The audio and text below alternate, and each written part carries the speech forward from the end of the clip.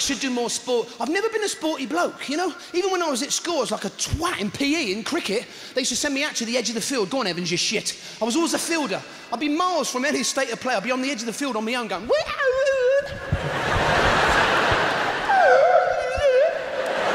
then what would happen is like, Evans! Yeah? I got it! Yeah!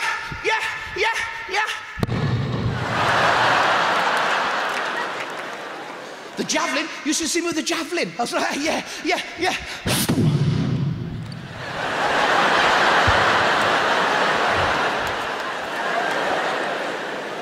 Basketball, I was always more interested in the noise your shoes made on the basketball court, you know?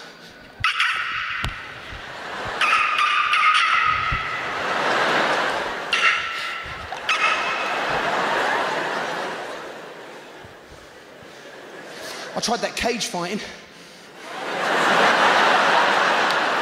I tell you, them budgies can be fucking vicious, can't they?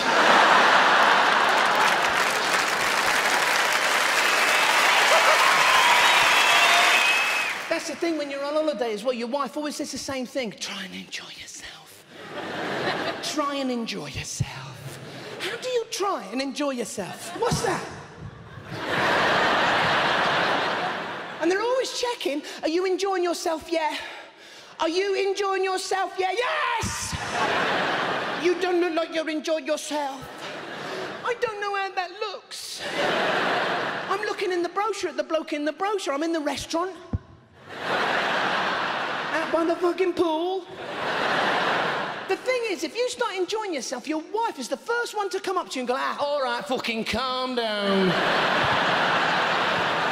Twat. You know? You're the first one to do it. That's another thing you do on your holidays. You never do that. It's unbelievable. You only do this when you're on holidays. You walk around the shops half naked. You do. No, I'm serious. You'd be walking around like the shopping centres, like, and your wife would be in like a swimsuit, right? And a sarong, which is Taiwanese for "I'd me arse." And blokes would be in a pair of Speedos and some sandals, fucking strolling around the shops, right? Picking stuff up. Look at that, love. Look at that. Look at that. Look at that. You wouldn't do that here, though, would you? Walk around Asda's in your fucking underpants. Picking stuff up. Look, love, they've got sausages. They've got sausages.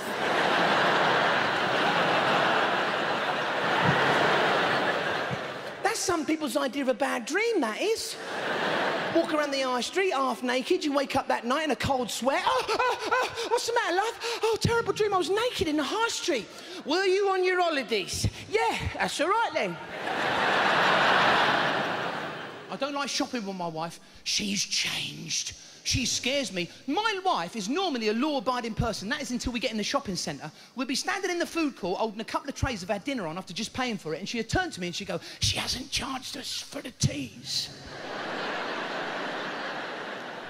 You what, love? She hasn't charged us for the teas. Well, that's all right. I just... don't you fucking dare. Never on the run. I'm shitting myself. I'm like fucking Bonnie and Clyde. I'm eating me dinner like a fugitive. If they come in, are we in trouble? Are we fucked? My wife's all calm and calculated. Easy, easy. I'm shitting me pants. I can't stand this life on the run. I can't stand it anymore. She's got me by the cheeks. Oi. You drunk the tea, you slag. You're in. Okay. I didn't know my wife was such a criminal. Have you ever stayed in a hotel with your wife? Fucking hell, she becomes like a burglar overnight.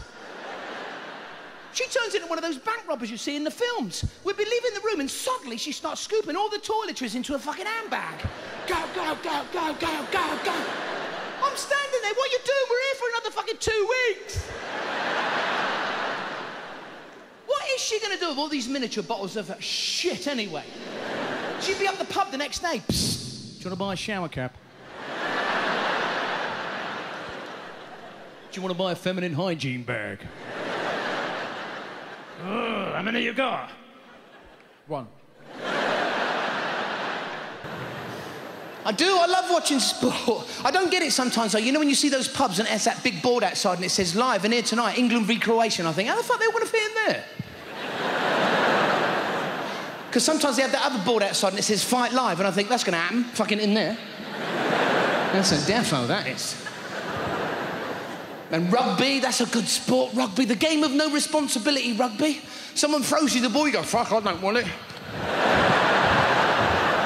It's no wonder, have you seen the blokes playing it? They're fucking huge.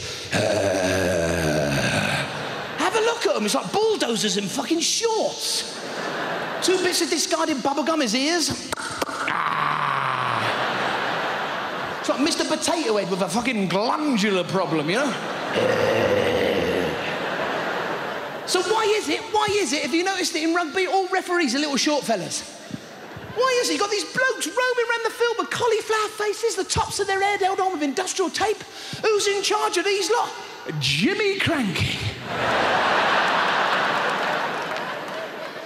And they all listen to him, you know? You walk up to him and go, now listen, you know. When I blow my whistle, I want you to engage and smash your fucking heads together. Okay, no problem. As soon as one of them players swings a punch, he's like, off my pitch, I'll have no violence here. Fuck you, man. It's like... Because the ref understands what they're saying, you know. You know, he understands it. They'll be like, you'll have to go in the break. I don't care if you have shit your shorts.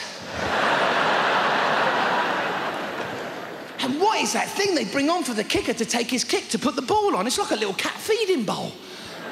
He must have a fucking nervous cat at home, that bloke. You know, every time the cat goes to the bowl, he's like, sorry! That's okay!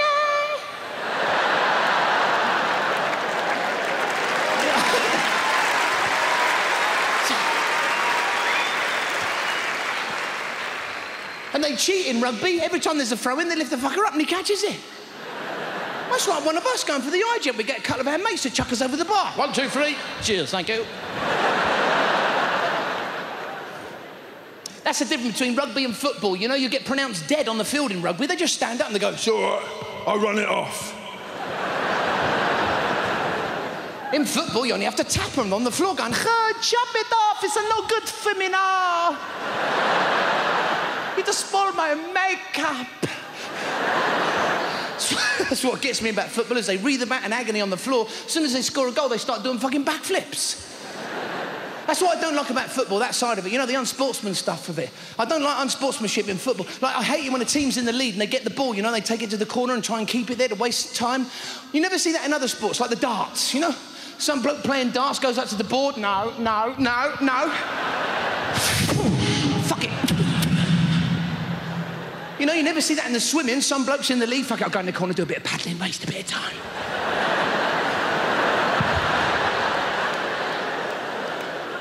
And that, I don't get in football. You know, what is that? You've seen the subs warming up on the touchline? What the fuck's that one? When do they ever use that on the field? I hope he never uses it. You know, there's a penalty shootout. Yeah! No. And they have pointless tricks that they do, footballers. You know what? Have you ever seen that one? What the fuck? I don't know what the point of this is. They kick it up and they catch it on the back of their neck. What's the point in that? Good news, lads, we signed Quasimodo from Notre Dame.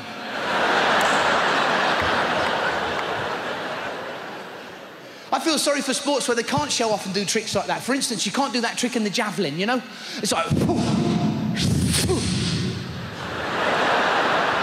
Fucking see now, I thought that might look good.